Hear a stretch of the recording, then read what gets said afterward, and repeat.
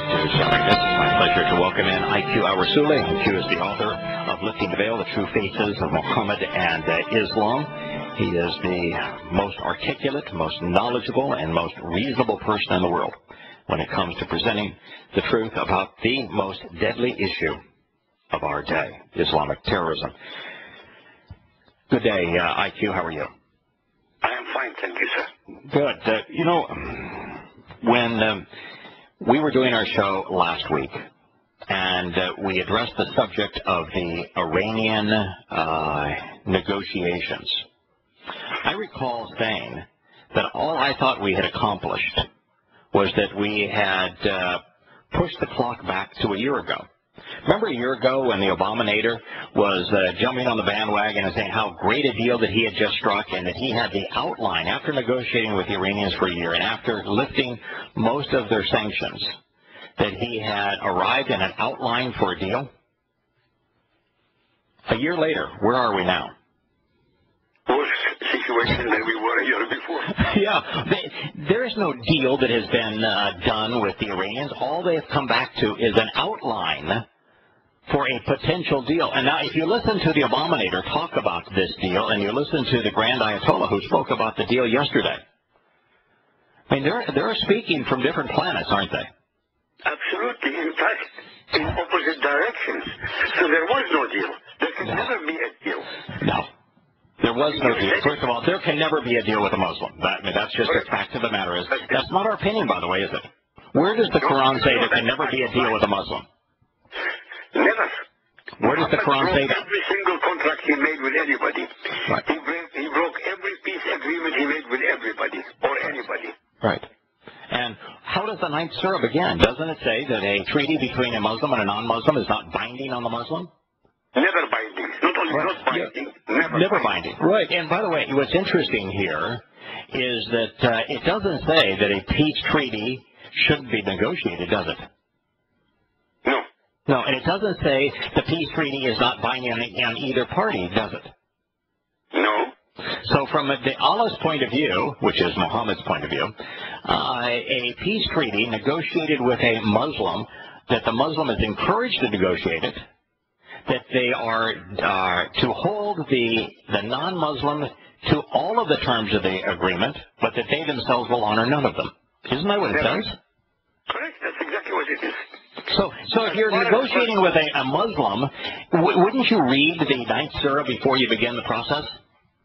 Yes, if you had two braces of logic. Yeah. But what is the purpose, for example, of negotiating with the Iranians on a nuclear deal? What's the purpose of negotiating with Hamas on statehood?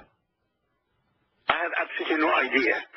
I mean, how can you negotiate with somebody who tells you, I'm going to kill you, I'm going to destroy you? Right. I mean, what did the head of the Iranian military say last week on the day that the Obama-nator was pounding his chest on he had negotiated a great deal with the Iranians, and he was demeaning the Republicans who were criticizing his deal, by the way, actually mocking them? What did the head of the Iranian military say on that same day? Do you remember reading it? I did. I didn't. No, but yeah, the head of Iran's military, top dog, commander-in-chief, said the destruction of Israel is non-negotiable. Oh, good God, yes. I thought something to do with America. No. He said that it's... That's been a standard for the last, since 1979, by the way. Yeah, but... Since Ayatollah Khomeini, right. it has not been a negotiable item. They never wavered, ever. They never changed. Ever. And so what they did is made it absolutely clear that the purpose of their nuclear bomb is to destroy Israel. Yeah, but I mean, there's an irony here.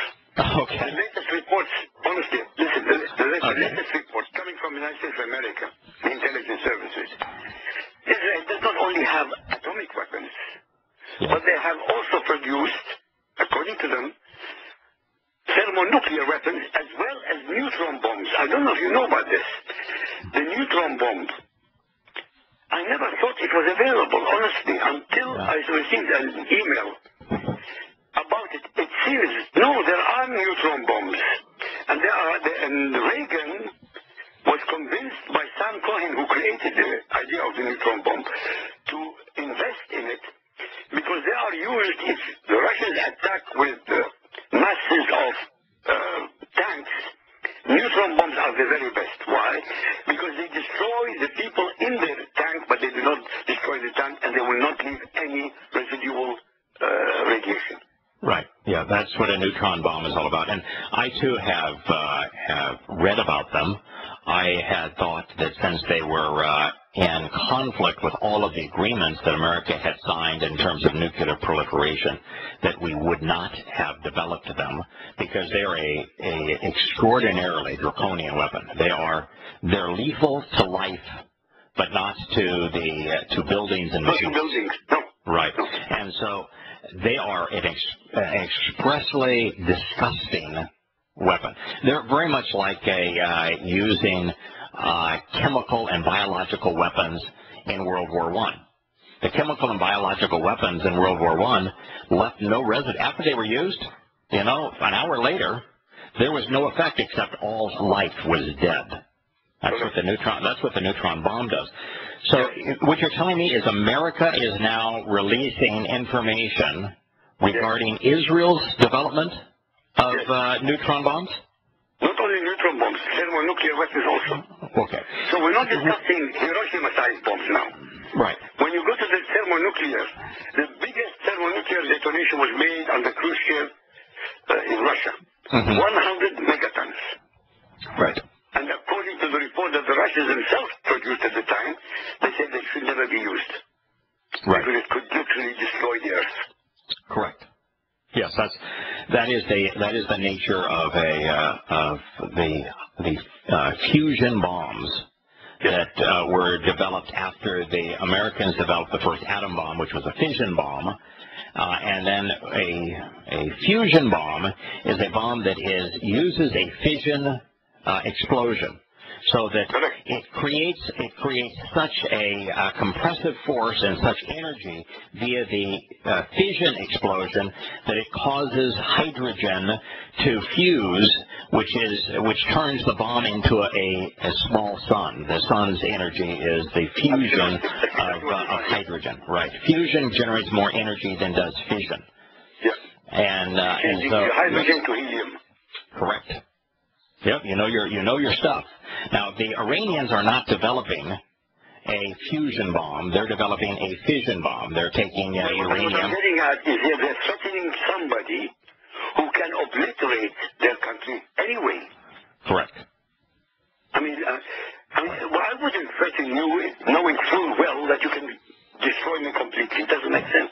But isn't it interesting that the abominator is trying to shut down Israel and say, okay, all right, we realize that the Iranians are going to have a bomb, but Israel has its own defenses. We shouldn't be worried about Israel. Israel is really the one with the nuclear capability.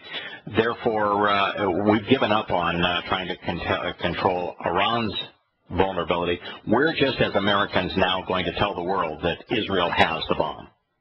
That's the abominator making Israel... Yeah, but it doesn't solve the problem. It solves the problem for Israel. Remember how many... He's going to destroy her. She will use the bomb to destroy them. Right. Now, let's talk about that, because there's two issues there. Go on. One of the things that I have said for a long time is that Israel is not going to be nuked by Iran. That's not where they're going to use... Even though that's where they claim they're going to use their nuclear bombs, that's not where they're going to use them, for the very reason you've just described. And for another reason, which is that I'm pretty aware of the way the Earth rotates, therefore the way the prevailing winds blow, that if Iran were to use a nuclear bomb, a fission bomb, in Israel, they would kill their own people. They would radiate their own people. Because the way they will radiate also about the Arabs also. Oh, they will. They will radiate Syria, all of Syria, all of Saudi Arabia, and all of Iraq, and all of Iran is going to be poisoned with the residue of that bomb if they drop it. And so I said, that's not going to happen. And I've also read Yahowah's testimony of future history, and he makes it clear that's not going to happen. But the Iranians are Fruit Loops in terms of they've been poisoned with Islam. So they want to die as martyrs killing non-Muslims. So who are they going to kill that won't cause them to be killed in return? Sunnis. Sunnis and also Europeans and Americans. And Americans. Right. The threat has never been to Israel. Israel has the means to defend itself against a nuclear attack. Yahowah's prediction of what's going to happen to Israel, IQ, isn't a nuclear attack. He predicts that a third of the earth, and it's North America and Europe and parts of Russia, a third of the earth is going to be obliterated in a nuclear holocaust. But it's not Israel. No, Israel is susceptible to numbers. Hundreds of millions of Muslim jihadists are going to flood into Israel right after Israel is forced to sacrifice the West Bank. And that is how Muslims are going to attack Israel. But the bomb's not going to be used in Israel. It's going to be used in Europe and the United States. Makes sense. Yeah. I always said that the Iranians are aware that Israel is not a threat to them. They know that. The Arabs, by the way, every single Arab leader knows that Israel is not a threat to them. Never was a threat to any of them. Correct. But for the mass media of the public, the Arab public, the man and the woman in the street, who are totally and utterly stupid animals, right. They talk about Israel this and the Zionism and American aggression and Christian aggression. All bullcrap. Yes, it is. Well, American aggression is not bull. America's been pretty aggressive in the Islamic world. I mean, we're providing the weapons on both sides in the Syrian war. We are providing the weapons that are being used against the Shias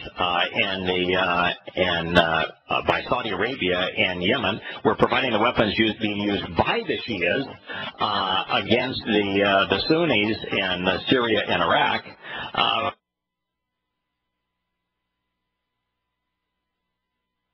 Libya. Hello? Yeah. But America is not the only one.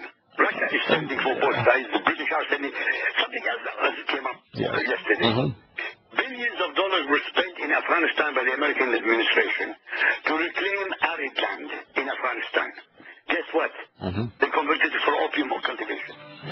There's 60% more opium this year than last year. Right. Only under the Taliban, the opium production was nil. But once America invaded, it went back to they're providing some 90% of the opium and heroin for the world. Yeah, America is 100% responsible for that. And what happened to the Christians after the American invasion of Iraq? We'll deal with that answer when we return. Welcome back to Shattering Myths. So there's a whole lot of insights we can learn, Q, on the Iranian deal. Number one is when the President of the United States was pounding his chest and acting like he was high and mighty and had negotiated this incredible deal, had established a new world order by preventing the Iranians from having a bomb for 10 years. He was blowing smoke. He didn't have a deal. He never had a deal. Never. Right. And he knew he didn't have a deal. He knew he was lying at the time. Yeah, but he's been lying for 6-7 years now. Yeah, I know. He lied 28 or 29 times telling the American people, you can have your doctor, you can have this, and you can have it 29 times. Oh, I know. Yeah, you're right. And everybody that actually had health insurance found out that you can't have your choice. If you like your plan, you can't have your plan, and you have to have his plan. And so, for example, my wife and I now have his plan. My wife has had a hysterectomy. I've had a vasectomy, and yet we have maternity coverage. You know my view on drugs. I do not do drugs, and yet I have to pay for a narcotics recovery plan. I have no choice. I am not mentally ill. I'm not ever been anywhere in the zip code of being mentally ill and needing a psychiatrist, and yet I have to pay for that kind of coverage. I mean, it's just absurd. Our rates went up. Our rates went up 5 times. Our deductible went up 5 times, and the coverage that we have is hugely inferior to what we previously had, all by way of the Affordable Care Act. And we employ a bunch of people on our farm, and every one of them, we are paying more for their health insurance, and they're getting vastly less than they were before. And they are still supporting him. Oh, I say 37% support. Yeah, and that's why I say that That percentage, that 37% of Americans that are still supporting the abominator, go to hell. You are too stupid to be breathing the same air that the rest of us are breathing. Just go to hell. And honestly, stupid is not even the word. People like Obama are empowered because of the ignorance of that 37%. They enable him. They enable him. So he was touting a plan that had never occurred on the single most deadly issue of our day, because Islamic terrorism, there's nothing more deadly than Islamic terrorism, and Iran is the single worst nation on earth as it relates to a state sponsorship of Islamic terrorism, and they're on the cusp of developing a nuclear bomb. So on the single biggest issue of our day, he just stood up to the world and lied about having a deal. He didn't have a deal. Okay. Question to you, please. Okay, please. Let's say the American people are stupid in general, or majority of them are. Now, are the leaders of the West also stupid? Are the Chinese stupid? Are the Russians stupid? No. After all, Iran is a neighbor of Russia. Right. Iran is not far away from China. So China and Russia are the easiest recipients of destruction from Iran. Not going to happen. So why are they agreeing with Obama? They're not agreeing with Obama. They're agreeing with Iran. Down with the Iranians. No, they're agreeing with they're in lockstep with the Iranians. Why are they in lockstep with the Iranians? Where are the second largest reserves of natural gas in the world? Iran. Yeah, Caspian Sea and area in Iran. Who has the pipelines that take that to a place where it can be used, besides Iran, which has pipelines to the Caspian Sea gas reserves? What other two nations have pipelines to the Caspian Sea? As far as I know, Ukraine. Well, the Ukrainian pipeline, Ukraine doesn't actually border the Caspian Sea, so it's only an extension of a pipeline that was built by what country? Russia. America? Russia. Russia. And, well, the American companies built the pipeline for Russia, but it's a Russian pipeline. And the other pipeline was built by Chevron for China.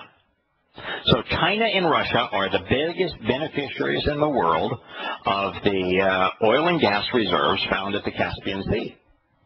And for them to extract the oil and gas in the Caspian Sea via their pipelines, who do they have to have friendly relations with?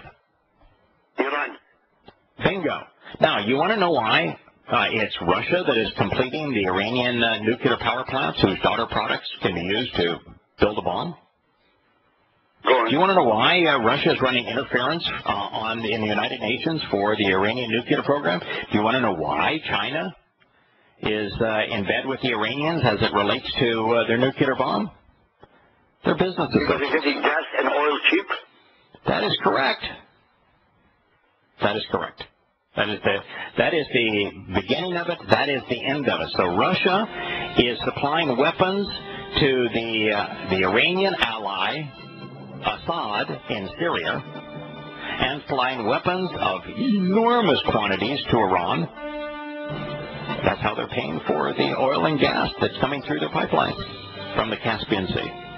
And China is doing exactly the same thing. Now you understand the world as it exists. And we'll talk in a moment about Saudi Arabia and the United States on the other side. IQ, does that perspective help when you understand the reasons why Russia and China are supportive of Iran and are trading weapons to Iran for oil and gas because they have pipelines from the Caspian Sea to the industrial heart of their countries? But it's in the short term only. In the long term, when Iran, which is a Shia Islamic state, who hates the Chinese because they are either ungodly in the sense pagan from the point of view as communism, or Buddhist, and Russia because it's Christian.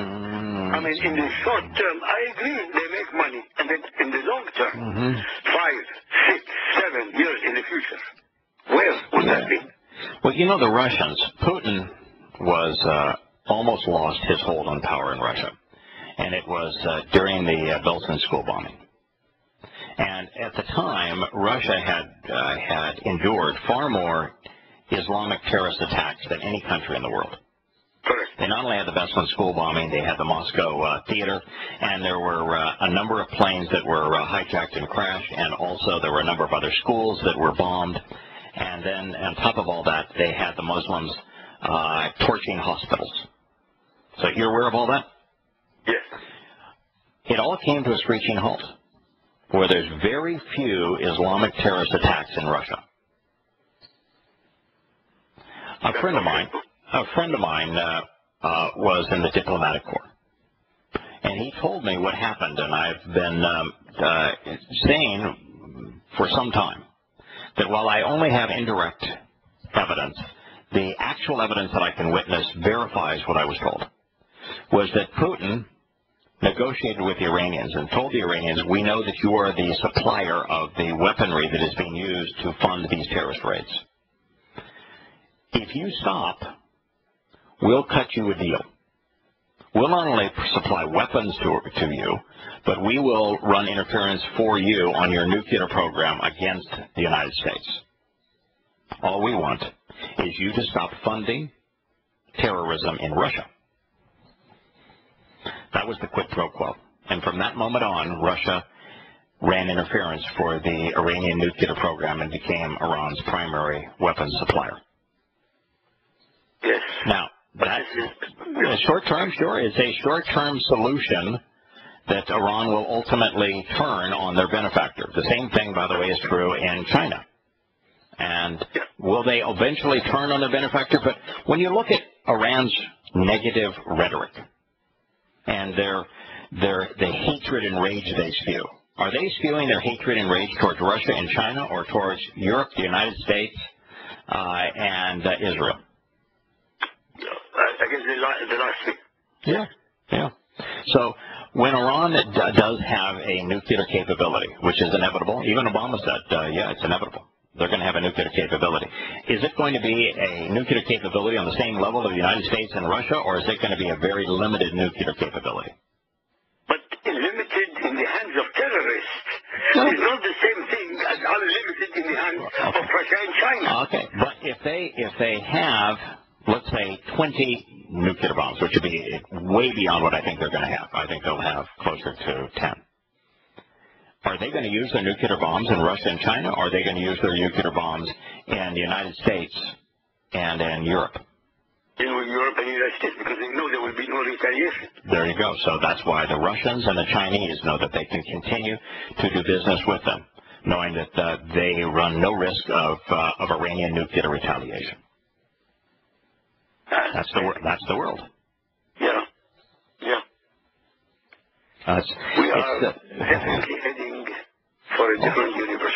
Yeah, the United States, by removing the sanctions and by negotiating these past 2 years with the Iranians while they were developing and enriching uranium at an ever faster rate, facilitated its own demise. We pulled the trigger on the very gun that will blow our brains out.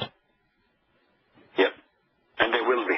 They will be doing that. They will. No, there's absolutely no doubt. It's a matter of time. Right. It's a matter of when, not a matter of if. Now, the Chinese and the Russians are a little bit more one-sided on their weapons. They provide weapons to Iran and to Iran's allies because of the Caspian Sea gas and oil reserves. The United States is non-discriminatory. Who is the primary weapons supplier to Iraq? United States. Right. And the weapons that are being deployed in Iraq, are they being deployed by Sunnis or Shias? Shias. And so, okay, and who is the primary weapons supplier to Saudi Arabia? Also America. Right. And who is Saudi Arabia, with their own version now of Vietnam, bombing and attacking in Yemen? The Shia. There we go. So is the United States supplying the weapons on both sides of the conflict? No question about it. They've always done it. Yeah. So had the British, and so had the French. Yeah. It's the biggest business in the world. After pornography, the biggest moneymaker is military. Right. And Who is the largest supplier of military weapons of death and destruction by 20 times bigger than the next largest country? Who is the primary merchant of death in the world? Only America. That is correct. And so what you found this week is that America touted a nuclear agreement that they knew was not an agreement. Negotiating with a party that they knew would never honor the agreement because the Quran says don't honor the agreement. And all that America was doing is pushing the rest of the world to respond. So what is Saudi Arabia going to do now that they know there's going to be no nuclear deal? Well, the latest arrangement is for Saudi Arabia, Egypt, Pakistan, and Jordan, and of course the Gulf states, to unite militarily against Iran and the Shia. That is correct.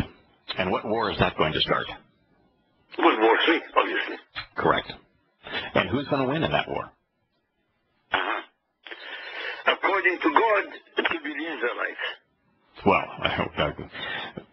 God is saying that the Magog War, which is the Israelite, the Muslims attacking Israel, that God himself is going to intervene because the Israelites can't defend themselves, that it will be himself that will intervene. But I would ask you, between the Sunnis and Shias, this war that America ignited when we invaded Iraq. Because the Sunnis are 85% of the Muslim world. Right. So the Sunnis are going to win, and when the Sunnis win, what are they going to do? Well, turn on the West, of course. That is correct. They're going to turn on the West, and particularly Israel. And that is there any chance that what we've just described not occurring, that this unification pact between Saudi Arabia and Jordan and Pakistan and other Sunni countries against Iran and Shia Islam, is there any chance that that's not going to materialize? There's no chance in hell it won't. It will materialize. They have no choice.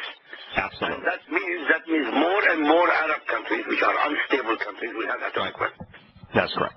So that is a fait accompli. And is there any chance that the Shias are going to win, outmanned almost 5-1, and outgunned 25-1? Is there any chance that that's going to be an outcome different than the Sunnis prevailing?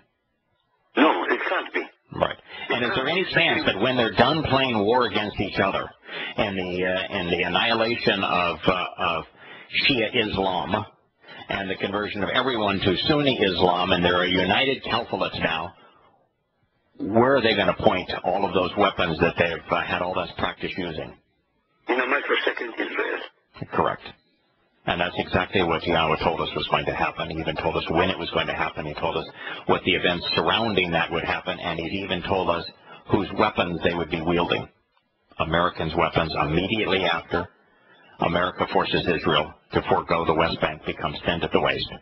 And this is going to begin in the late fall of 2026. That's when those weapons turn from killing Shias to killing Israelites. Now you know the history of the world, past, present, and future. And the single biggest contributor to this mess was America when it invaded Iraq and gave Iraq to Iran. That's what started it all.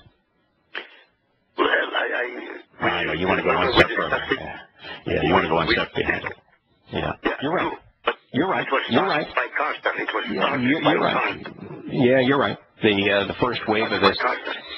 Yeah, in fact, the first wave of this was Carter twofold over. And you're right. That's it. Yeah, because to allow any people to occupy the embassy of the United States of America, which is a declaration of war. By international law, it's a declaration of war. Right. And not do anything about it. That was it. That's the beginning of it.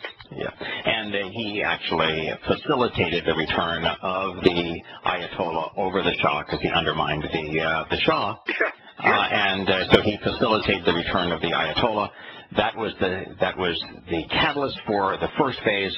But then under Carter, next he empowered Islamic terrorism. The first really to use Islamic terrorists as proxies was the United States when Carter came up with this stupid plan to arm the Taliban and al-Qaeda with $5 billion of weapons to fight a proxy war against the Soviets in Afghanistan. That lit the fuse of what has become the initial battles now of World War III. True, I'm not disagreeing with you regarding the invasion of Iraq. But the beginning of the empowerment of Islam started with Carter. Oh, you're right. And in two ways. When he allowed the Shah to fall, swept the Shah aside to allow the Ayatollah to come back. And then when he sent $5 billion worth of American weapons to the Taliban and to al-Qaeda to go fight the proxy war against the Soviets and their influence in Afghanistan, that was the 1-2 punch that began World War III. And then George Bush blew it to sky high when he invaded Iraq and gave Iraq to Iran. Yeah. In every case we are discussing now, Iran is the linchpin. Yes. It's the linchpin to, well, actually, the United States is the linchpin that enabled Iran and Shiite Islam to grow in influence, and that we started arming both sides, so that we created a religious civil war between Shia and Sunni Islam, which will be resolved over the next 10 years at the cost of hundreds of thousands of lives. And all the while now, they're developing nuclear bombs, and they're going to turn what would have been the deaths of hundreds of thousands of Muslims into hundreds of thousands, if not billions, of non-Muslims. Correct. That's where we find ourselves. And I think there's only a couple people in the world, IQ, that are warning the world of this fate. IQ, how many Christians were there in Iraq before the American invasion? In 2003, 1.3 million. How many Christians are there in Iraq now after the U.S. invasion? Less than 200,000 and leaving. Would you consider that annihilation? Yes, of course. Not only annihilation, they're not only killing people. They're not only slaughtering them and raping them and taking them as hostages. They have destroyed every single church of any dimension in history, completely and utterly. Did the Americans are 1,000 years old. Yeah. Did the Americans kill the Christians and blow up their churches? No. Did the Americans create the ability for the Shiite and Sunni Muslims to blow up the churches and kill the Christians? Yes, of course. Right. Now, if you were, I don't know jurisprudence in Europe, and you're living in Europe, but in the United States, if somebody commits a murder, and you provided the weapon, and you provided the access, the ability of the person to commit a murder, and you provided the weapon that was used in the murder, you'll be tried and convicted as a murderer. Correct. Didn't America do both of those things in Iraq? Yep. So whose soul has been stained by the annihilation of 1.1 million Christians in Iraq? Who bears the blame? Well, not only America. Yeah. The silence is not. America created Facilitated it. Right. We facilitated it. Correct. But the silence of the Christians around the world has been deafening. It You know, has been. for 8 years I have been talking about this subject. For 8 years. Nobody was talking about this subject. For 8 years. Mm-hmm. Well, you and I have been. Yes, we have just outlined the world as it is and the world as it's going to be over the next 10 years. We've told people exactly what is happening, why it is happening, who started all of this, who's exacerbating all of this, and exactly what's going to happen over the next 10 years. You don't think there's anybody else doing this? No. Nobody. Literally nobody. Why don't you tell me something, IQ, that's a more important topic than what we have been discussing? Nothing is more important. The survival of human civilization, that is the most important. And we are discussing it. We're discussing it. It's utter and complete annihilation of humanity is what we're talking about here. And it is absolutely inevitable because of the ignorance and irrationality of the vast preponderance of people who are unwilling to listen to what we're telling them. Absolutely. Yes, it's not only American leaders. The European leaders are complicit. The clergy are complicit. When the Pope says he couldn't find anything wrong, anything aggressive in the Quran, The leader of 1.2 billion people? I mean, for God's sake, what are we discussing? Yeah, what is the 8 verse says, wipe them out to the last. It says, use whatever weapons you can muster to continue to fight the enemies of Allah and His messenger for all time. Lay in wait for them. Inflict such a devastating defeat on them that all the world will be reminded of what we have done. Will pay. Because Islam is terror. It's based on terror. It was created through terror, and it still dominates itself through terror.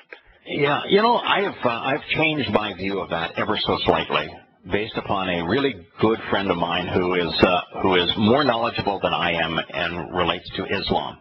I used to say Islam was a terrorist manifesto, that it was a terrorist dogma, and that it was predicated exclusively on terror. I don't say that anymore. And it's because of this fellow named this fellow called al-Rassooli. Terrorism is a tactic that was deployed. Terrorism is the tactic that was deployed by Muhammad to establish his crime syndicate. Islam at its heart is a criminal enterprise, and terror is the tactic that is used to rob the defenseless, to control the defenseless. I would like to say something.